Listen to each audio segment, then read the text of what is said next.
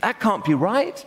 So how do you, I mean, what's the response there? Is there any way that you can distance yourself from the actual decision-making that matters on content in some very clear way that is convincing to people?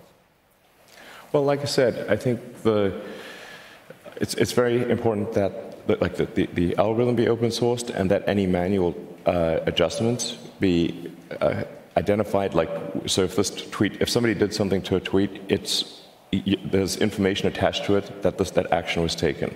And I won't personally be, in there editing tweets. But you'll know if something was done to promote, demote, or otherwise affect a tweet.